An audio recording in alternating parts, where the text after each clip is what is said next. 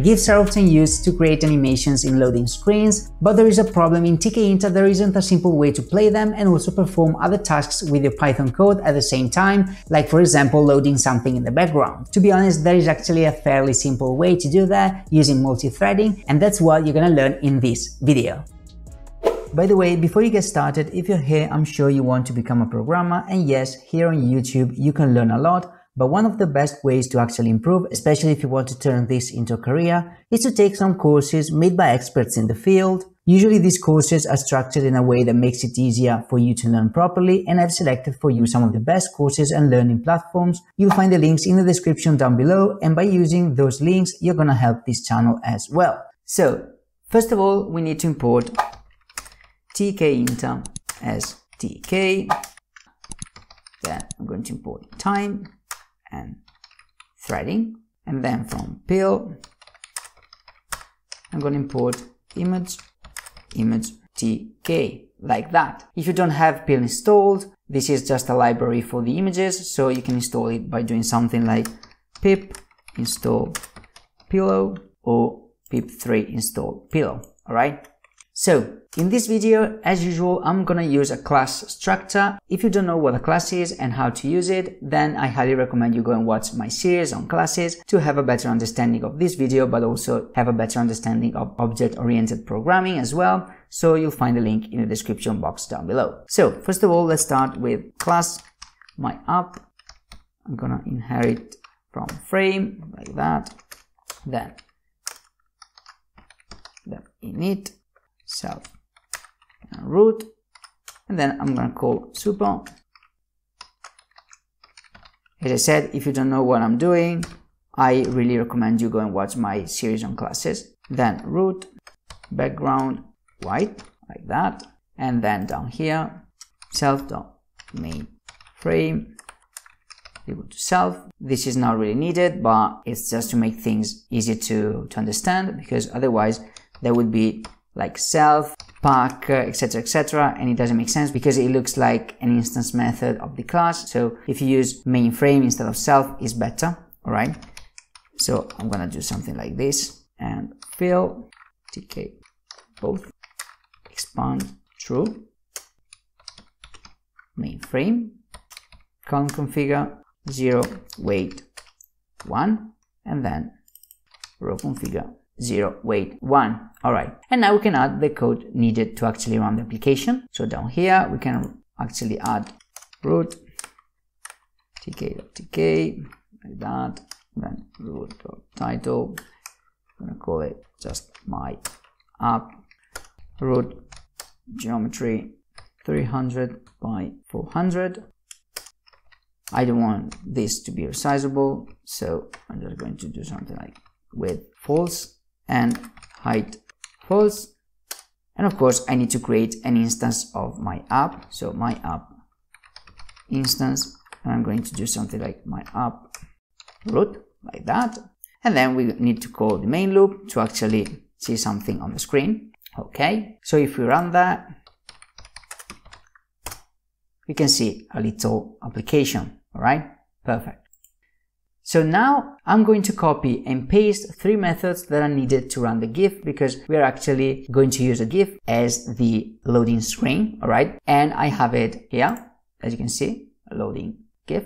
All right, so I'm just going to copy and paste them, and I've actually explained them in another video, so go and watch that to learn more and also to actually see the code of each method. All right, so okay, so here I have my methods. Okay, as I said, to see the code, go and watch the other video. I'll leave the link in the description box down below and in the cards up above, so that you can actually understand how that works. All right, so let's now create a method that will load all the initial widgets. Okay, so basically the first thing that users sees when they open the application. By the way, if you want to support the channel, there are different ways to do that. You can make a one-off donation, become a member of my Patreon, or even use the affiliate links below to get amazing things like professional courses to up your game. You'll find everything in the description down below, and thank you so much for the support. So, def create. Of course, I'm keeping everything really simple in this video. So now I'm going to create a button that, if pressed, will start a task that takes some time. Okay, so let's actually create a function here. So left button command, and I'm just going to do something like time.sleep 5, like that. And then of course we need to create a button, right? So here you've got the command, and then we need to create the button. So button, and then we're going to do something like self mainframe text start with 10, height 2, and command button command. All right, and of course we need to place it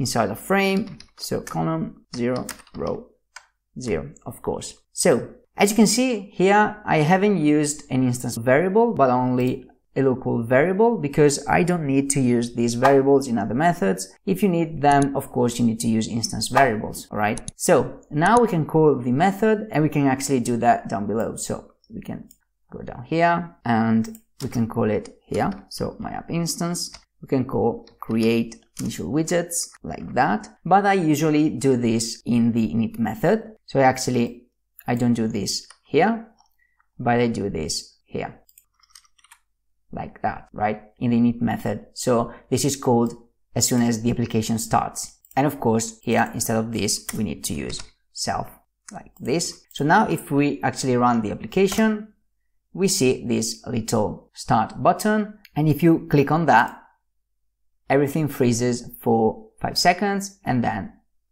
it starts working again, right? So now we want to actually create a second page that will be shown after the task has ended. And once we've done it, we can actually add the loading screen as well. All right, so let's close this. All right, so down here, we can actually create a new method, show results, something like that, which will actually load the second page.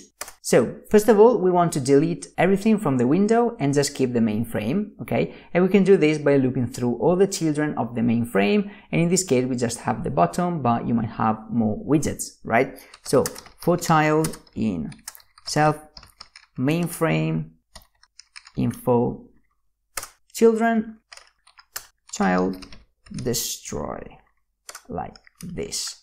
All right. Then once we've removed all the children, we can actually create a label with the results. Okay. I'm keeping this really simple because the purpose of the video is not to create a cool graphic user interface, but it is to actually create the loading screen, to actually show you how to create that. So once we've removed everything from the application, we can then, as I said, create a label. So results label is going to be TK label self. Actually scroll up a little bit. All right, so self main frame bg white background border 0, highlight thickness 0, and text result, which is here. All right, and then of course, as usual, we need to place it using grid 0, row 0. Of course, now if you want this to be called after the task, let's call it task has ended, then we need to actually call this function here. We need to call it in here. Okay, so button command, and then after 5 seconds, we call self show results. Here we can place like results. All right, this is just to show you. Okay, so let's actually try to run this and see what we've got. Everything freezes. All right, and then after 5 seconds, results. Okay, so now instead of seeing everything blocked, everything frozen, while the task is doing what it needs to do, okay, loading the application or whatever, we want to show the loading GIF. But of course, if Python is performing the task in the background, Tkinter cannot refresh the screen, and therefore the GIF can't run and be shown. So what we need to do is run the task on a different thread and play the GIF on this main thread. All right, so I'm going to create a new method called loading. So let's actually do this. Down here, I'm going to call this method loading self. Then we destroy everything. So we need to delete everything from the window. Mainframe, children. And then we need to create the label for the GIF to run on. Okay, so loading, label, it's going to be TK, label, self, mainframe, background, white, border, 0, highlight, thickness, 0, okay, and then same thing down here, loading label, grid, column 0, and row 0, okay, perfect. So basically what I want to do is I want to have the first screen with the button and then the loading screen with the GIF, and then after the task has ended, so basically after 5 seconds in this case, then I want to see the results. Okay, so I want to be able to actually show something to the user while I'm doing something else on another thread. So now I need to get my frames. So self, I'm gonna call get frames. Okay, and this GIF actually has a white background. As I said in another video, GIFs with transparent background don't work as expected, so the GIF should have the same background as your frame, basically. In this case, I have a white background and the GIF has a white background, okay? And then I'm gonna call play label frames. And this should take care of the GIF, but now we need to set up the thread for the task. So let's go up here, button command, alright. So here, instead of running the task directly in this function, we can run it in another function and use this just to start the new thread that will run the task. So I'm just going to create a new function down here, task, self, and then here I'm going to paste this.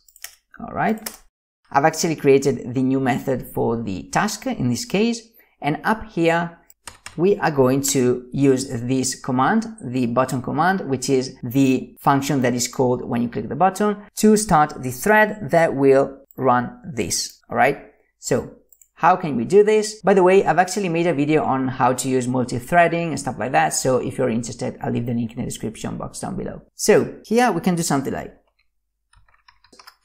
thread, threading, thread, target, and then self task like this, and then we're going to start it like that, and at the same time we're also going to call loading. Okay, so basically here when we click the button, all right, we start a new thread, and inside the thread this is running. Okay, so this function is running inside the thread, inside a different thread. The main thread is actually going to run self-loading, which will show the loading screen. So let's actually try to see what we get. By the way, if you're enjoying the video, do me a favor and like it, and also subscribe to the channel as well, because I'm gonna post a lot of videos like this one and you don't want to miss them. So let's go down here and let's see. All right, so let's actually click start.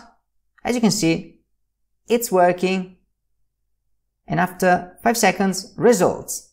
But down here, we see this error here. So everything is working, but you see this error here, right? And it keeps scrolling down, down, down, down. As you can see here, it keeps creating errors and errors and errors. So let's actually stop it, right? By the way, if you want to support the channel, there are different ways to do that. You can make a one-off donation, become a member of my Patreon, or even use the affiliate links below to get amazing things like professional courses to up your game. You'll find everything in the description down below, and thank you so much for the support. So basically, when we want to show the results, we destroy the label in which we're displaying the GIF. So if you watch the other video where I explain you how to actually play the GIF, you should know that to play the GIF, we're actually scheduling events in the future. So what happens is we destroy the label, but then we still have events in the future that are used to change the image of the label. But since the label is not there anymore, then we get the error because basically you're trying to change the image of something that doesn't exist anymore. So in this case, we need to edit the next frame method. So we're going to actually change the code in here. So as you can see, even if you have the code that works as expected in most situations, for example, in this case, we have the code to play the GIF that can be used for every program, but sometimes you might need to change it slightly, but I don't think it's a problem because we are programmers, so we actually need to be able to do that. Okay, so let's see how we can change it. So basically, when we try to change the image, we need to actually handle the exception so that when we actually get the error, because we don't have the label anymore, we can actually handle it. So down here, instead of having just this code, we can do something like try,